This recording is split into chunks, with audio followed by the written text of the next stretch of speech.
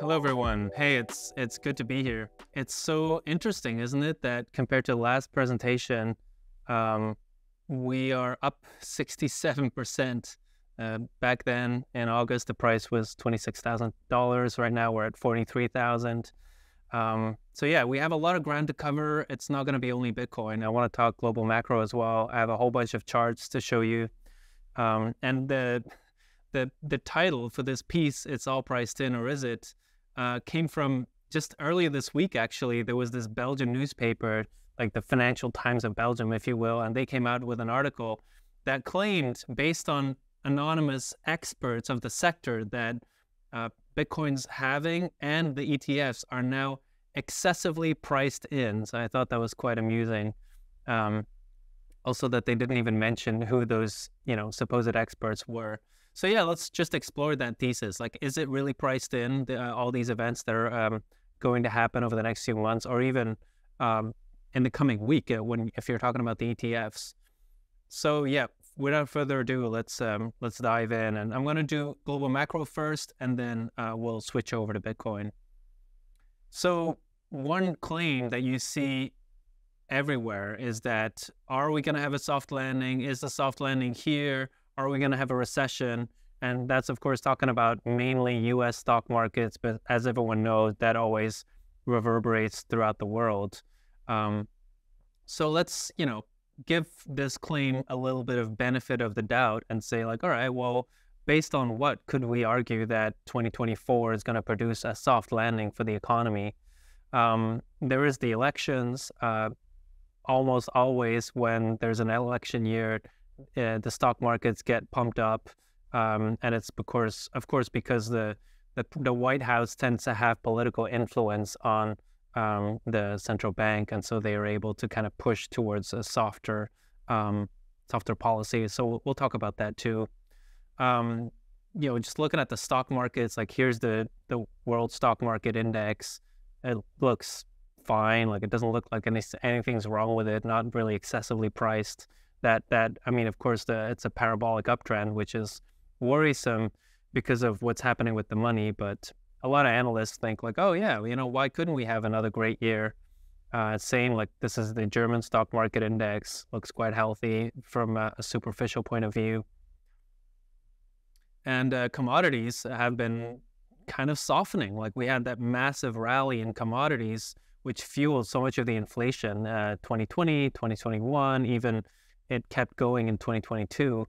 And then it's been going sideways. And so that, that's why I put it here in big letters. Disinflation is what policymakers want to tell you is happening. It was like, well, technically the inflation is not really reversing. We're not seeing deflation, but, there is disinflation happening. But so there's also another side to that coin, or that argument. Like, yeah, we are going to have a soft landing. Like, could this be wishful thinking? I think it really might be. I looked up the Google trend results for literally soft landing. This is going back to 2004. And right now we're peaking. Like, this word is being thrown around everywhere in the media, and is searched for, of course, because it's what people want. But we saw this peak back here, which, interestingly enough, was actually May 2008. So it was before the big crash in 2008 that search results, searches for soft landing, actually peaked. So it's really no guarantee. It could just be wishful thinking. So let's look at a bit more data and kind of like pull it apart, because the markets right now are not homogeneous at all. Everything is not going to go up or down in lockstep. Like, we're seeing more and more decoupling of asset classes. And I think that's the most important thing to keep in mind. So let's look at kind of the foundations of what's going on, especially in the US, but in many Western nations as well. Here's a quote from Jeffrey Gundlach. He's a known hedge fund manager, just a few days ago. So he said, since 2015, the U.S. economy has been running a rising deficit with close to full employment. This is unprecedented. So we have a debt-based economic scheme. The deficit as percentage of GDP is running above 6%. People say this is a good economy, But if we actually ran a balanced budget, GDP would be negative over the last 12 months. We cannot go on with this deficit-based scheme. But basically what he's saying is that we're living on borrowed time. The only reason why unemployment isn't much higher than it is now is just because the government is pumping subsidies in the economy that it cannot afford. It's just going into deficit, and money has to be printed to fill that deficit. And of course, we all know interest rates are the highest they've been in decades. So the costs, we'll talk about that later in this presentation, but the cost to even just pay the interest is skyrocketing. So this is completely unsustainable. And so there is a disconnect between what the public feels and believes and what the so-called data is telling us. And that data is, of course, Keynesian-based. It's very kind of superficial and biased, in my opinion, and the kind of indicators it looks at. And historically, it did quite a good job at kind of following the public opinion. But now, since 2020, there's a massive chasm between those two. So you can see that here in the graph.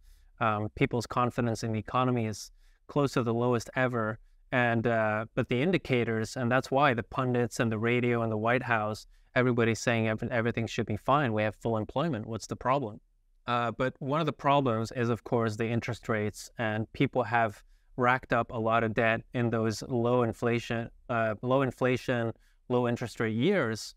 But now we're seeing, and this graph is showing, what people have to spend as a percentage of their disposable income just to kind of pay the interest on their debt.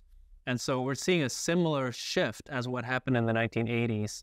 Like that was the driver of a lot of the problems in the 80s, is that interest rates went sky high, and so people's payments obligations went up. And so that means that the real economy is hurting.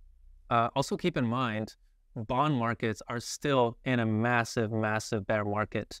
I showed, I think, this graph 3 months ago as well. I just want to remind everyone, this is global bonds corrected for official inflation, so for CPI inflation. And if you actually were to look at the real numbers, real inflation, it would be even lower. But yeah, to put this in perspective, this bond market crash, this is the largest crash since the foundation of the United States. Like this is, completely unprecedented in over 300 years. So the government debt obligations are crashing. That means, at least in my opinion, that has to mean that bailouts are coming, because central bankers are very keen to repeat over and over, there's no way for the US government to go bankrupt. There's always more money. We can always print more. And so that to me is a really important part of what's coming. And it's not just the US. Like here is a very long-term chart that shows the UK going back 300 years. And Canada and Australia, and they all are having these epic historic bond crashes right now. And to kind of give an idea about where that might lead, like why this is so bad, like if a government bond market really crashes even more, you're looking at, I bet a lot of you already guessed, like just before the year 1800 in France, that's the French Revolution, right? So that was the hyperinflation just before the French Revolution. And that rent chasm down there, in the 1920s, that is Weimar Germany. So, and of course, these are crashes where the bond market goes down 75% instead of 25. But yeah, it's really, these are very precarious times. So I feel that's important to emphasize, because business as usual, it's not. It's no longer business as usual in the investing world. There's giant shifts happening.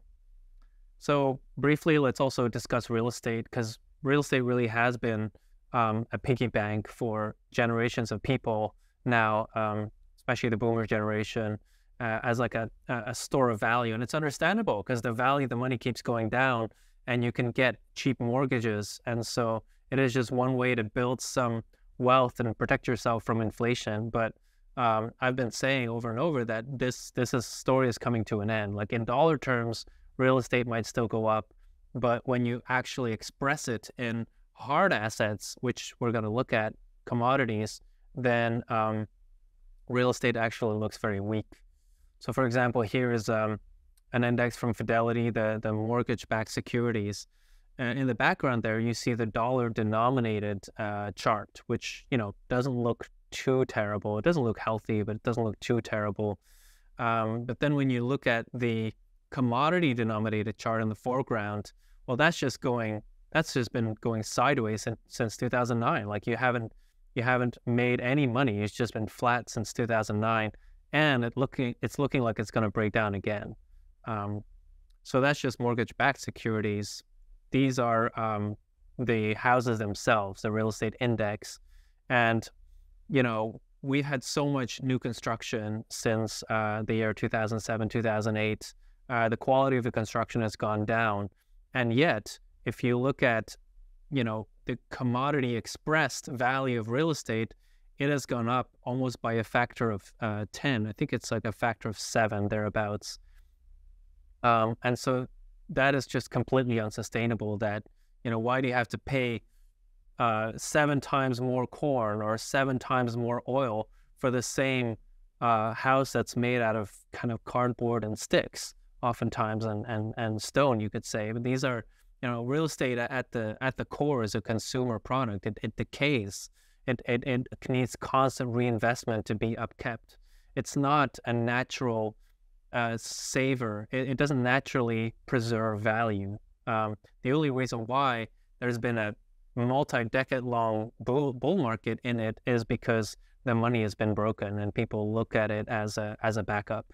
So we could see very significant retraces in real estate over the next few years. And so the recent tick up, which mainly is because of weakness in commodities, doesn't change anything about that.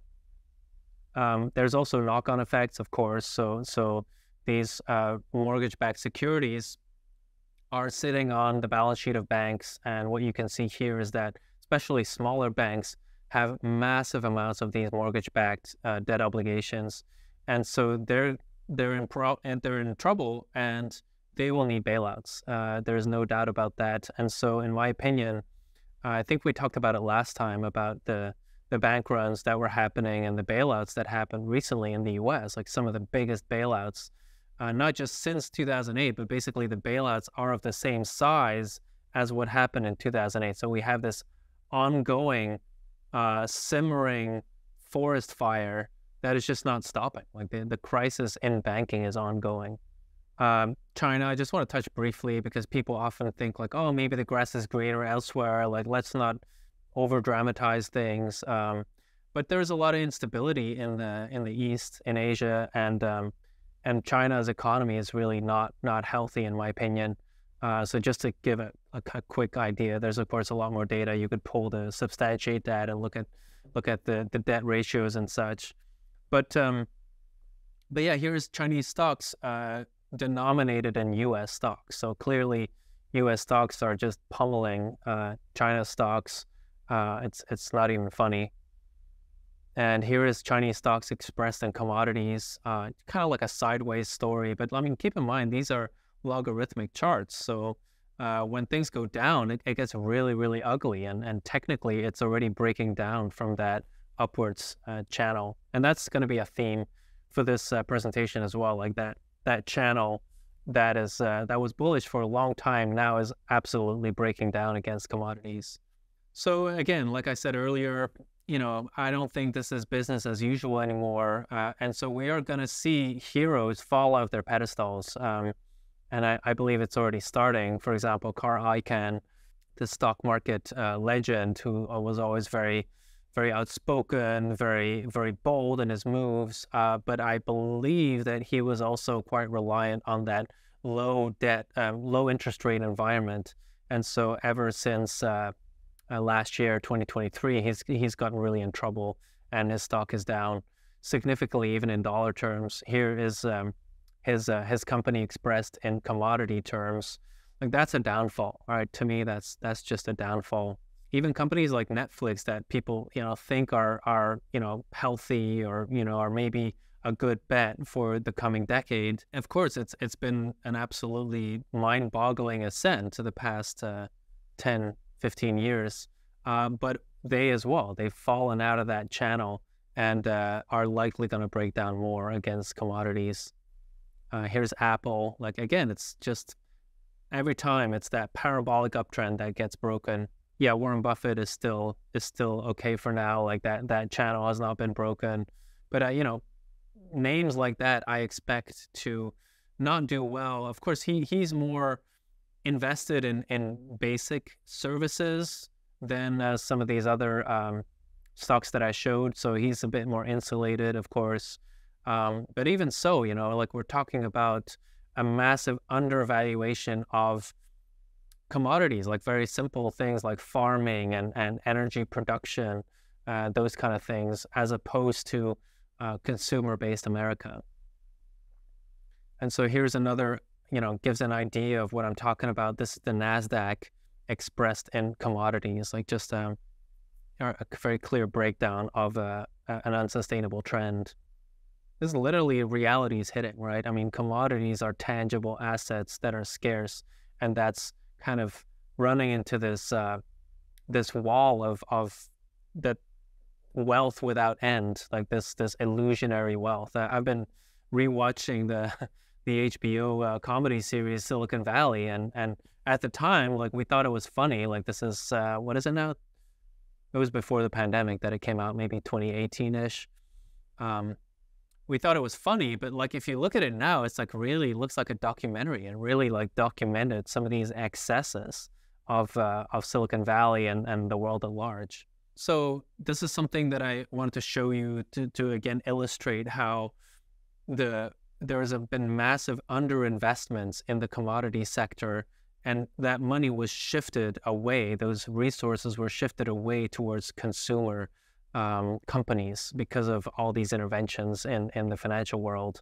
So for example, here you see the CapEx that was done in the technology sector versus CapEx in the energy sector. So that has to switch. That is just completely unsustainable.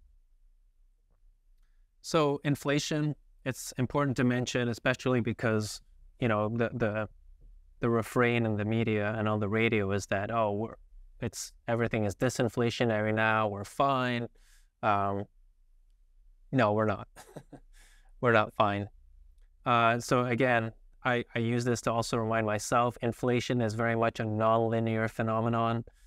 This quote from Germany, or about Germany in 1920, like literally just 2 years before hyperinflation, the exchange rate of the mark against the dollar and other currencies actually rose for a time, and the mark was momentarily the strongest currency in the world. So let's not fool ourselves, you know, that these temporary rallies in the dollar and other fiat currencies are sustainable. Here's another parallel with the 1970s. What you see is in blue, you see the inflation of the 1970s, and then mapped against that is what we've seen recently with the dollar. So we're in that lull phase now, and we're going to have another. It's just a matter of when we're going to have another big run up in inflation. So this is probably the most important slide of this presentation, at least as far as global macro is concerned. So right now, this is also from Jeffrey Gundlach's presentation. So right now we are at 6% interest, and what you're seeing here, interest rates, what you're seeing here are projections based on how the interest rate could change in terms of what percentage the government needs to pay just to keep up with its interest payments. And I'm talking about percentage of tax revenue. 100% is halfway this chart pretty much. So if interest rates go to 9%, then the government will have to default by 2030 because literally 100% of its tax revenues are going to be absorbed by just paying interest. That's the definition of bankruptcy. If the interest rates stay at where they are now at around 6%, then by 2029, 60% of tax revenues are going to go to interest payments. So right now we're at around, I believe it's like 20%, which is on par. No, it's lower, but it's on par with the military budget of the US. Like that's how much money is being paid just to keep up with interest payments. So that's why people who think that we're going to go into a recession, a deflationary recession like 2008, in my opinion, that is madness. That is impossible. Yes, we can have a brief crash, but a protracted bear market, which means a bull market for the dollar, that I believe is impossible at this point. Of course, the Fed, we talked about the elections. So not surprisingly, is all of a sudden turning dovish. So December 2013, they came out with a press conference, and the Chairman Powell said, "We believe that we are likely at or near the peak rate for this cycle." So basically, they're not going to raise interest rates anymore. They're, and usually interest rates aren't kept flat for a very long time. That probably means he's thinking about lowering them. And if we look globally, interest rate cuts that have already happened at central banks, globally speaking, they have been cutting interest rates. It actually started in 2023 already, and it's just accelerating now. So easing is already happening. Reflation is already on the way. And Bitcoin responds to that. Bitcoin responds to money printing. We'll see it in another slide. Bitcoin responds to money printing, if anything. It doesn't really, it's kind of smart. It's really smart. It doesn't really look at the official inflation rate or prices in the supermarket.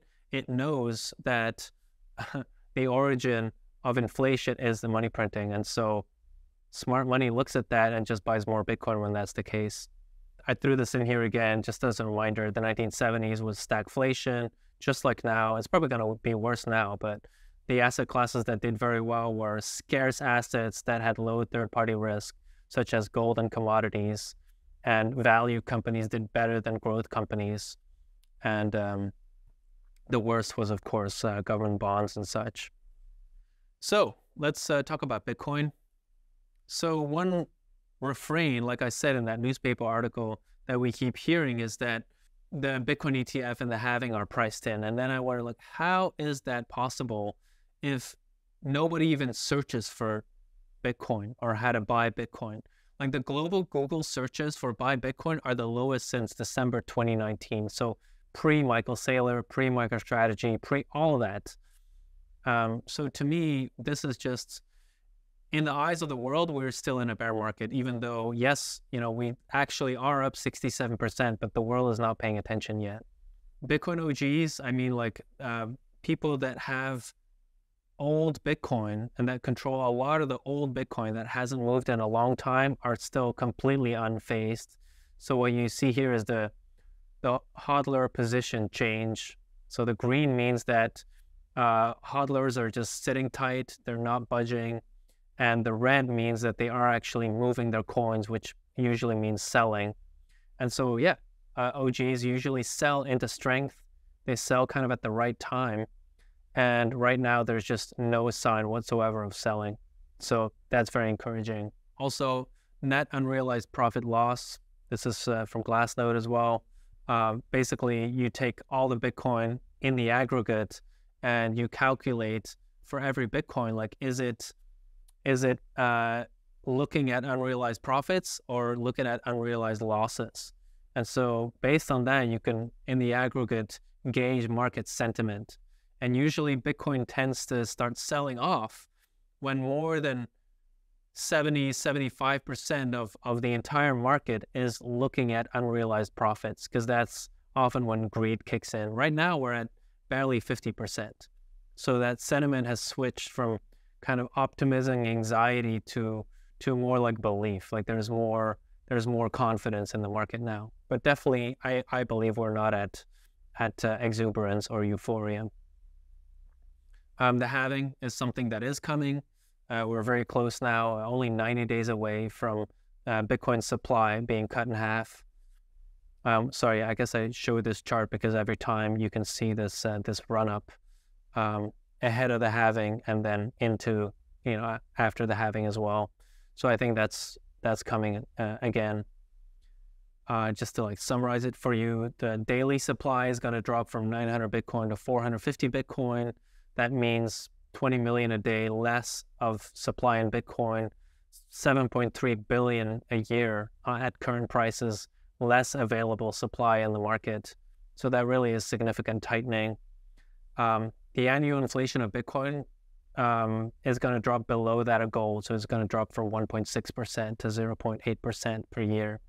So I think, that's significant. It's kind of like, it means Bitcoin is harder money than gold, even though it always was, but at least now it's becoming reality.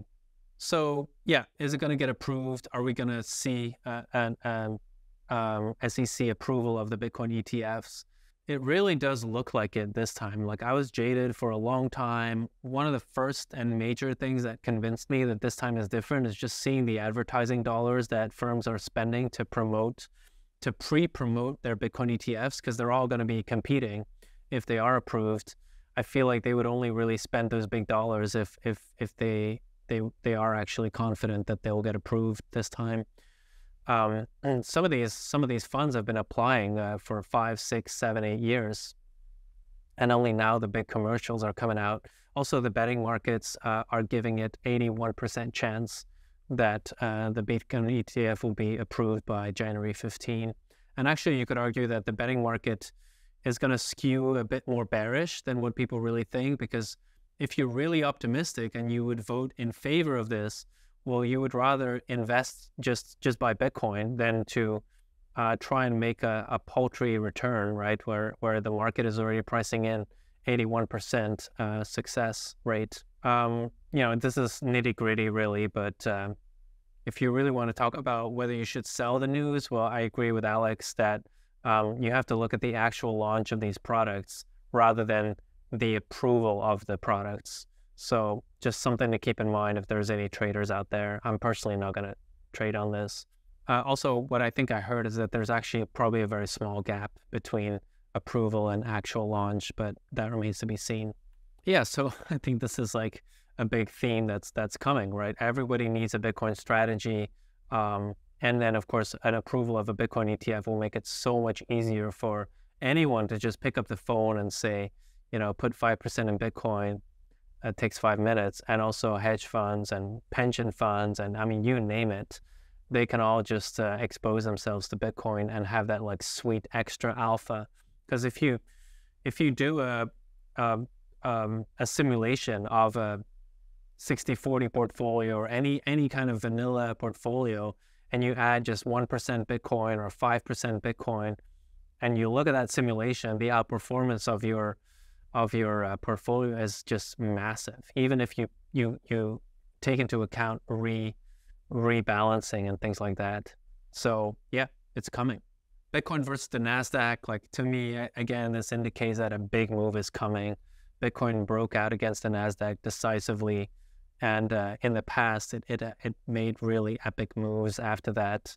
So that's what I'm expecting. Here's the Bitcoin price expressed in units of global bonds. So it just looks very healthy, and it has a lot of room to move to the upside of that channel. So it's of course an excellent hedge for anyone who's exposed to bonds to get some Bitcoin exposure, which the insurance sector could make that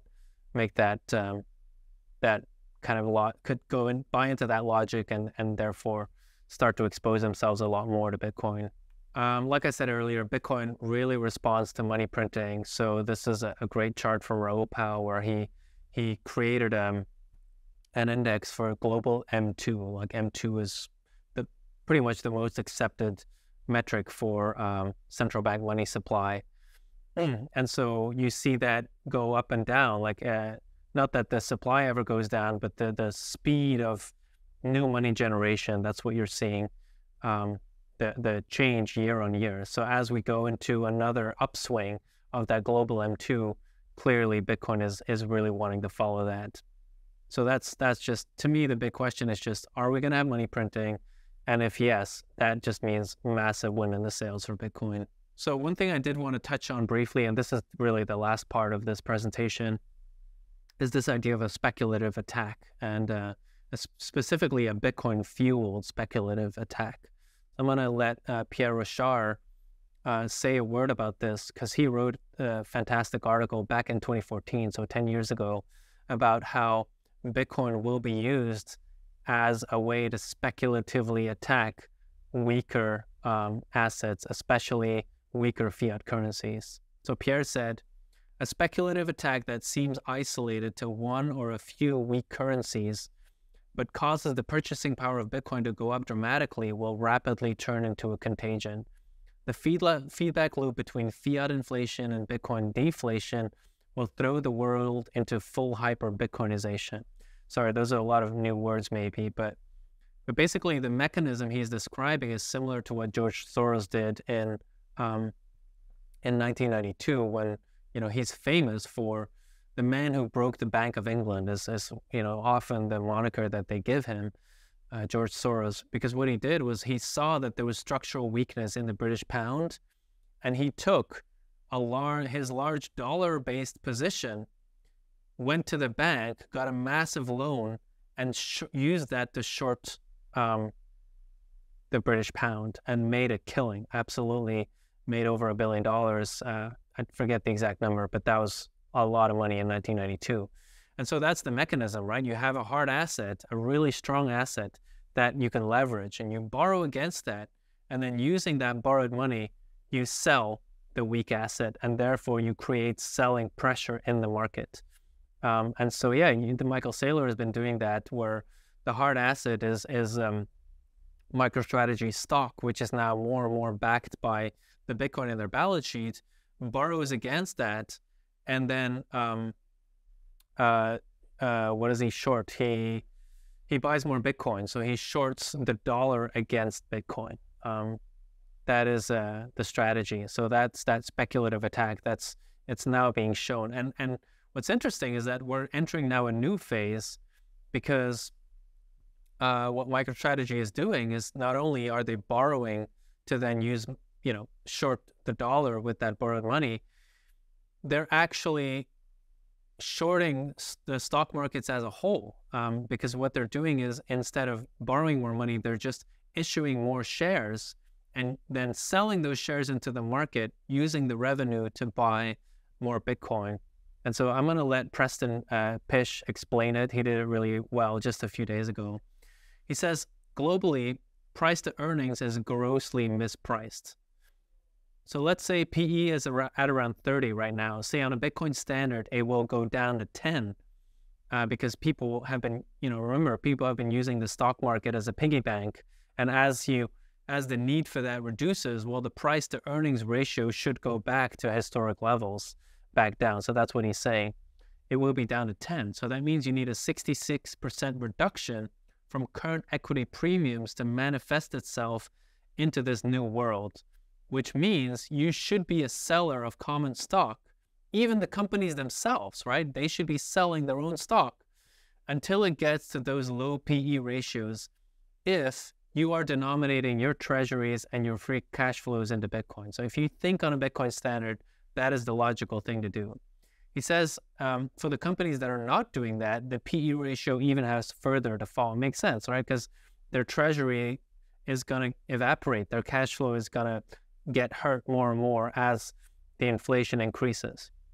He says this is a really big idea that I think is lost on nearly everybody. And I agree. Like this was lost on me too. It really is a massive thing that harkens back to what Pierre Rochard was talking about back in 2014.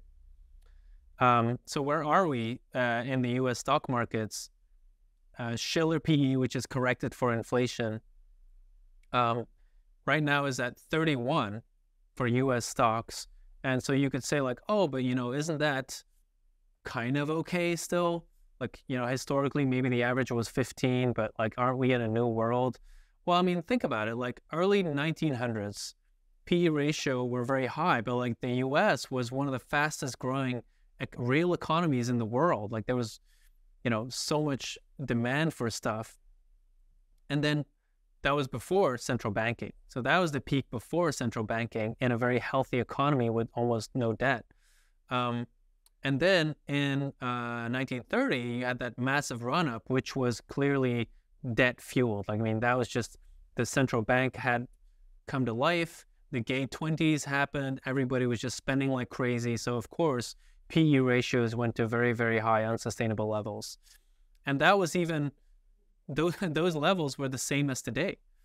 And of course, the economy wasn't in shambles as much as it is now. Like there was actually more real world economy to the pie than there is today.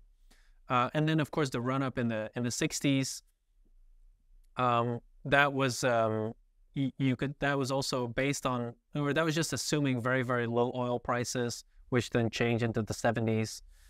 And then, of course, we had the dot-com bubble. So, I mean, this is just another bubble. Like, in my opinion, this is completely unsustainable. Like we saw before, like the economy is not healthy. We're running on borrowed, or we're on borrowed time, really.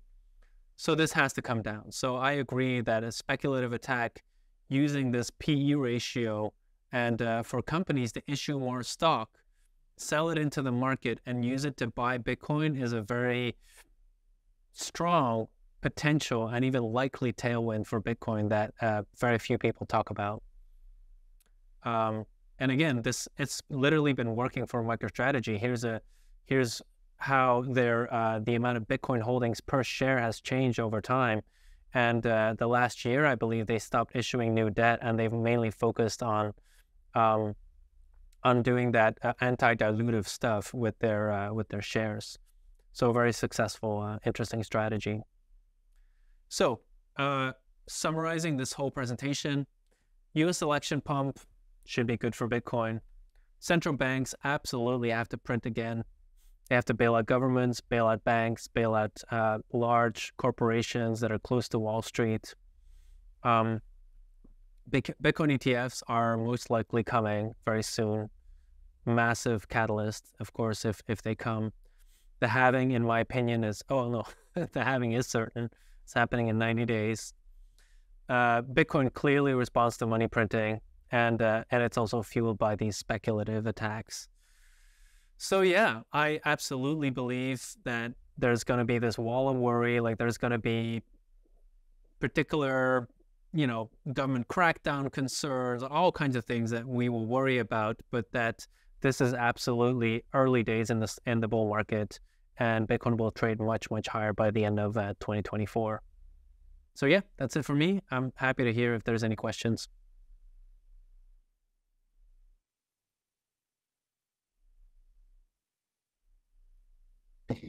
Thank you so much, Tuur. This was a fascinating presentation, and we got lots of really good questions. Before we move to the questions, I just wanted to do a disclaimer that everything we're saying here, both in Tuur's presentation and in the questions, is for entertainment purposes. It's not financial, tax, or legal advice, and it's the views expressed here are of Tuur in his individual capacity and do not represent necessarily the views of Unchained. Basically, don't consider them as investment advice. So with that out of the way, we got some really good questions. So let's start with this PE being too high idea. I've seen many people claim that, yeah, this is unsustainable. So I just want to play devil's advocate here. As I've heard a thesis that is not very commonly heard, but basically that these PE ratios are sustainable. And why are they sustainable? Because basically technology is becoming a larger and larger share of the GDP. And technology has a higher PE ratio than non-technology because, higher margins and higher growth rates and so forth. And so basically claiming that it went 3x from 1880, some people say that's not necessarily unsustainable, and we have robots and flying cars and all of that. Probably the PE ratio of the stock market will be high. So what are your thoughts on that, Tuur? Now, the first thing that came to mind was this Bitcoin pragmatism of where does the yield come from? Because basically, if you break it down, the PE ratio, it's pretty simple. It's just you have a turnover, there's money that flows through your hands, and the market is going to give a value on your stock, on your company, based on how much money flows through your hands, because it assumes that a certain percentage of that you'll be able to capture and keep, which is your profits, and that can then flow back to investors via dividends and things like that, or stock purchases and stuff like that. And so in my opinion, a high PE ratio has this assumption of growth. It just assumes that markets are going to keep growing, and that in my opinion, just flies against all the evidence that we're seeing. Like, you know, the markets are actually stagnating or shrinking. We have seen a lot of, luckily, growth in energy. For example, oil production is now at highs, very close to the all-time high, both for the world and definitely for the U.S. Actually, U.S. oil production is now double that of 2006. So that's just staggering, right? Because of the fracking and technology. So in that sense, like, yeah, they kind of have been able to grow the pie, but with more political tension, like as the world deglobalizes, that's really going to threaten that old model of, oh, we don't need to keep large stores of our goods. We can just on the fly always order more. It's like, well, you can't do that if the Strait of Hormuz is being, you know, if container ships are being rocketed and stuff. So just to me, there's a lot of assumptions that are baked into this high PE ratio. For example, think about a house. Like if you own a house and you can rent it out, like what should the price of the house be based on how much rent you can collect over a year? Should it be 50 times the annual rent, or should it be 100? I mean, like, as the neighborhood gets more dilapidated and people lose their jobs, and, you know, even if you're saying like, oh yeah, but the rent is slightly down, so that ratio has to adjust as well. It has to adjust to the world. There being more risks. What you can have a catastrophic failure of the house. There can be a fire. You can have squatters come in. The police is not there, and so similarly here, like a PE ratio, like all these companies can also catastrophically fail, and I think those kind of things are absolutely not priced in. Awesome. Thank you so much. Another question here. As someone who's covered technology in the media, I'm blown away by how many people will spend 50 hours digging into Apple's firmware code, won't spend 5 hours looking at Bitcoin. Why do you think some of the brightest technologies in the world are ignoring Bitcoin? Yeah, and was this person talking about specific technologists or technology companies? Technology media. So the idea is that, you know, people who analyze technology will spend a lot of time going into the tiniest details about the competitive edge of this or that company, but they just don't spend a time looking at Bitcoin. And I can tell you, as someone who was 10 years in Silicon Valley overall was very anti-Bitcoin and pro other, crypto technologies. Well, yeah, Alan Farrington has written a great piece about, I think, at least he mentions like the Capital Strip mine, and he talks about Silicon Valley as being kind of philosophically antithetical to Bitcoin, because Bitcoin is about low time preference. It's about investing in the future, like really taking your time with things. In so many ways, you can see that. And Silicon Valley, a big part of the growth has happened because of the consumer economy, like consumption focused. Like all these, like I said, like all that comedy series, like all those companies are very, very consumer focused. And so, yeah, it doesn't surprise me that also journalists and media who have a technology focus, quote unquote, are just kind of oblivious. They don't really understand economics.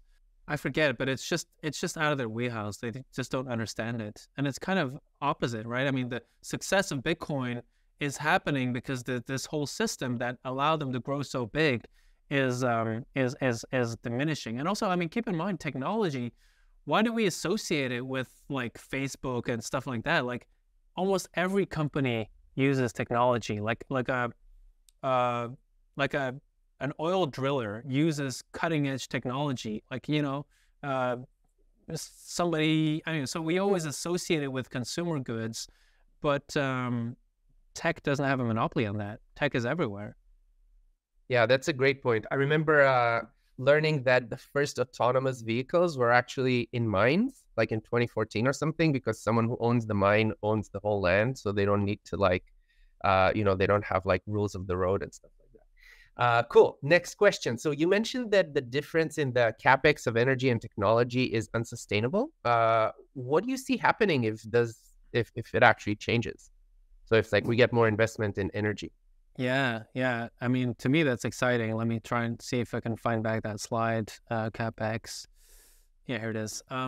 Yeah, basically, it's kind of a return to sanity, really. It's tough. It's kind of like what we see happen in Argentina now. Like, I mean, of course, it's very, very early days, but what Milei is doing is simply saying, "No hay plata," like there is no money. We just don't have the money to keep pumping things in the economy.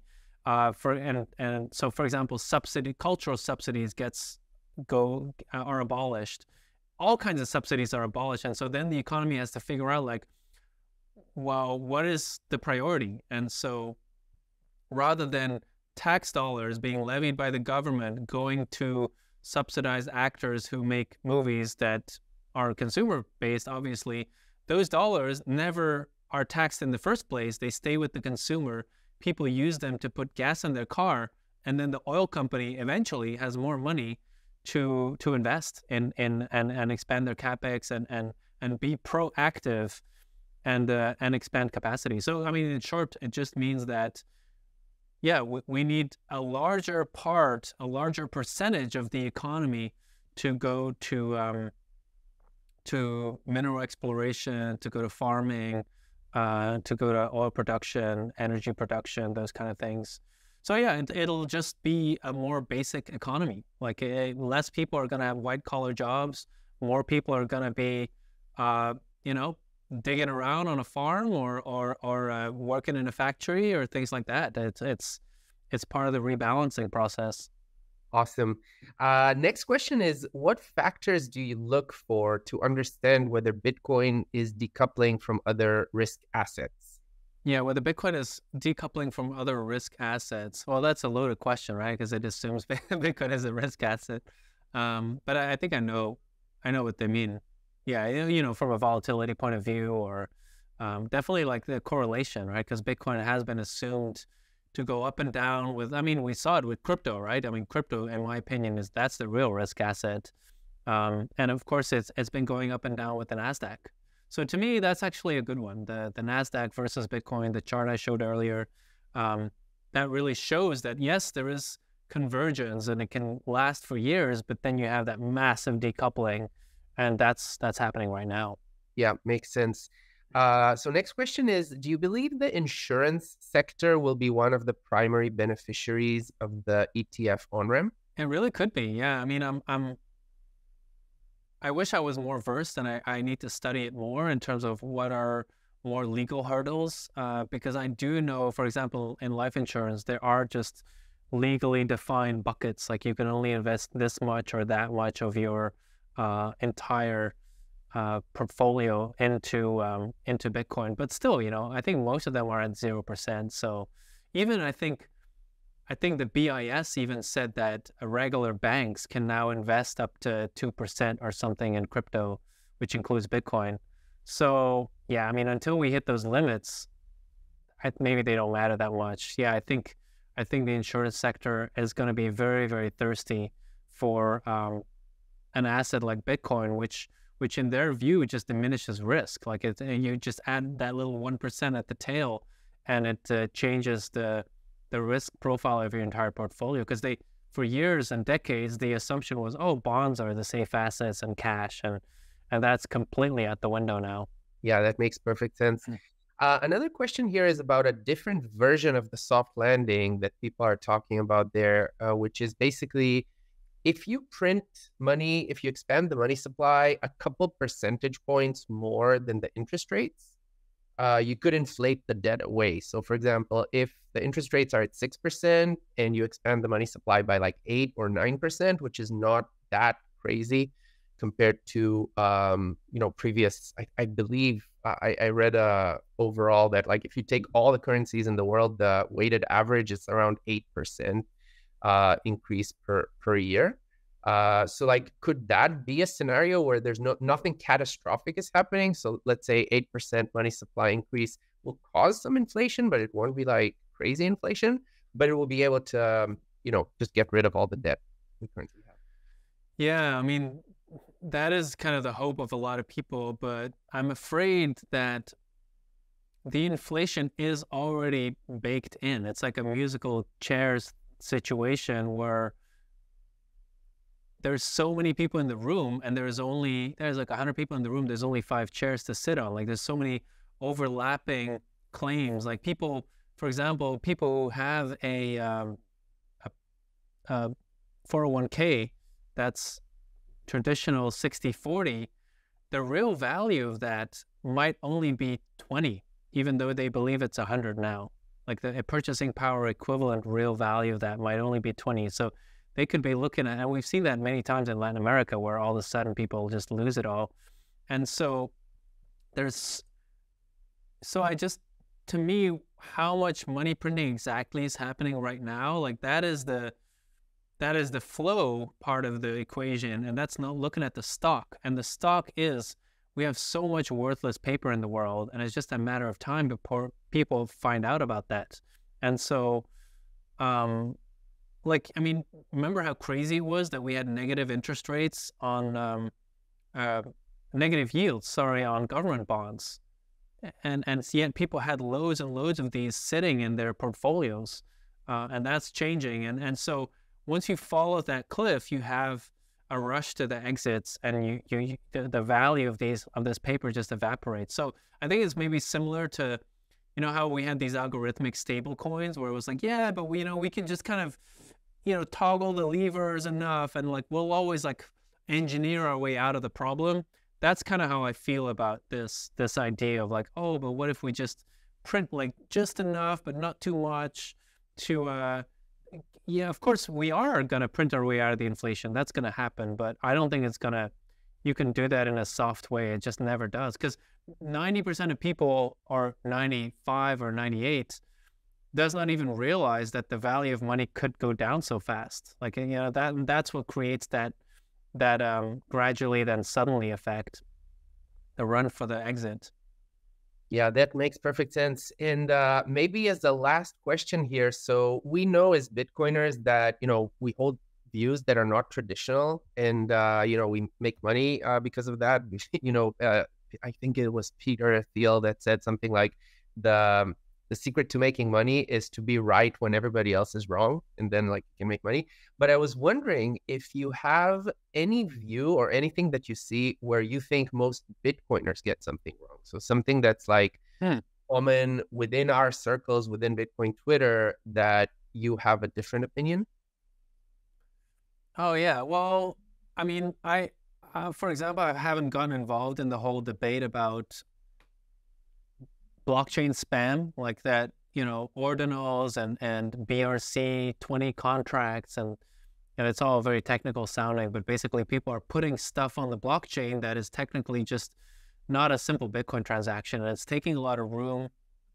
And some of those things that they put on the blockchain, they can kind of put on it for cheap, like they pay less per byte than you would for a normal transaction. And so there's just a lot of drama around that and debate. And there's now a new mining pool that's based on Luke Jr.'s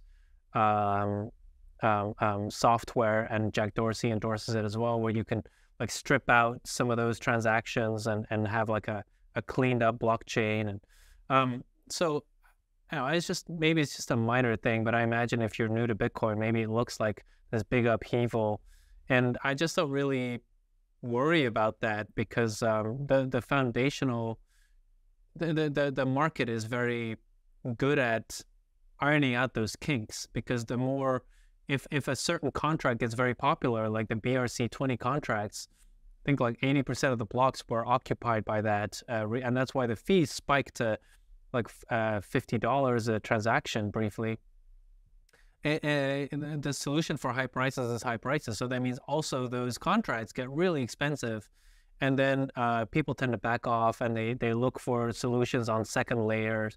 And I mean, people that have been in Bitcoin for a long time remember, for example, Eric Voorhees had this company called Satoshi Dice back in 2012, 13. And what they were doing was they had designed a little smart contract on the Bitcoin blockchain where you could gamble. So you could gamble on using Bitcoin. And you would kind of roll the dice, and then you had your odds 1 in 100 or 1 in 1,000 or 1 in 10. You could toggle the odds and get a payout. So that was all directly on the blockchain. And so people back then as well were upset, like, oh, this is bad and Bitcoin is going to be destroyed by this bad use. But eventually it just became too expensive for Satoshi dice to do that. And so gambling platforms moved into other areas. So I just see, there's just one thing that I see that I feel like the level of drama is not really justified by, and if anything, it's a good thing because fees are going up and people are now realizing like, oh, we need to be smarter about second layer and Lightning, and maybe Liquid is not a bad platform, and so we're seeing that it pushes resources into second layer development. Awesome. I actually see some more questions that came in the chat, so I'll read them too. So the Nobel laureate winning theory, commonly known as efficient market theory, says that pure markets quickly absorb new information by adjusting up or down asset prices. Why Bitcoin isn't already trading above 100K or beyond? The only thing that troubles me is that Bitcoin doesn't always comport to efficient market theory. Either the theory is wrong or we are wrong. How do you reconcile Bitcoin's relatively low price at 43,500? Yeah, I agree. It's a popular theory, but it's wrong in my opinion. And you can, if you're curious about some criticism of efficient market theory, I'd recommend Googling efficient market theory and Austrian School of Economics or something like that. Definitely Austrian economists have written about this. And it's just not true. People, I think especially Friedrich Hayek has written about how information spreads in society. And it's not like it gets airdropped onto everybody at the same time. Like information trickles slowly into the economy, and prices follow. Like people, their investing behavior is based on the information they have and the knowledge they have and the beliefs they have. And Bitcoin is very heretical. It really is kind of, it's financial blasphemy. It's a very challenging concept to get. It involves cryptography. It involves, economics. It involves computer science. And you have to kind of put all those pieces together to really grasp what it is. And it's just and also what I mean with heretical is that money is kind of binary. Like, either you win or you don't. And so if Bitcoin really wins, it means that a lot of the fiat currencies are going to be very, very small in comparison. And so it's a very challenging concept for many reasons. There's also career risk involved. Like if you work for a fund, and a large fund, say billions of dollars, but you're just one of the analysts, then you can face career risk by really sticking your neck out and advocating for this. And then maybe you're a bit too excited and there's a 40% correction that you didn't see coming, and that could cost you your promotion, for example. So yeah, it's something that you learn in Bitcoin, is that no, absolutely, like that's why I put out my reports in the bear market, because the price gets so undervalued that you almost start questioning your own sanity. It's like, how can this be? Like, this technology is so sound, and yet the world is saying it's only worth, back in 2020, $3,000 for a Bitcoin. That's just not right. So yeah, I mean, it's just like with science, right? I mean, there's a lot of things that can be very popularly believed that are just wrong. So it's the same with price. Awesome. And maybe the last question here is, can you talk about KYC and non-KYC Bitcoin advantages, disadvantages? Also, can you talk about the importance or not of actually spending Bitcoin at this time? As a new resident of El Salvador, I face a lot of people passionate about using it. I feel more relaxed about the process, about BTC adoption happening organically. And also as a US citizen, with KYC BTC, I find it problematic, but I would like to hear your perspective. Interesting. Yeah, so KYC stands for Know Your Customer. Most people don't deal with KYC that often in their life. Like you go through it once when you set up your brokerage account, maybe your bank account, and it's basically based on this idea that financial organizations need to know their customers so that they don't allow them to do nefarious things. Like basically, if you're a terrorist, you shouldn't get through the KYC process. But of course, it means that your information now is in a database, and it could leak, and it means that, especially if you live in like a Brazil or a developing economy, if your personal information leaks and it gets linked to you having a certain financial status, then you could become a target for robberies and things like that. And then, of course, there's also the reasoning, especially hardened cypherpunks think this way, is that, if we don't know how government is going to evolve in the future, even in the West, and so if I'm transparent about all my Bitcoin holdings, then it's easier for them to find and confiscate everything that I have. So that's kind of like the background. And so, but there's a flip side to that. There's, you could say, okay, I'm going to only buy Bitcoins that are freshly mined by a friend of mine, and I'm going to pay cash. Then, okay, then you have that non-KYC Bitcoin, which is almost as good as, cash. There's a challenge there, because then you cannot use that for example, use as collateral. If you want a loan from a bank, well, they're going to ask you to prove the source of funds. Like, how did you get those Bitcoin as part of their process? And so if you want to leverage Bitcoin, you can usually only really do that with KYC Bitcoin, with white Bitcoin. And there's also another element to the discussion, which is non-KYC Bitcoin. If you bought it, for example, I don't know, from a friend or something, there's these companies like Chainalysis who analyze the blockchain. If it's not coming from a very big company that you originally bought it from, it's more like an obscure exchange and it's somewhere in Europe or something in Russia, who knows, then that blockchain analysis might show red lights, like, oh, this is associated with money laundering. And even if you didn't do anything wrong, that money those Bitcoin can get flagged as like kind of tainted.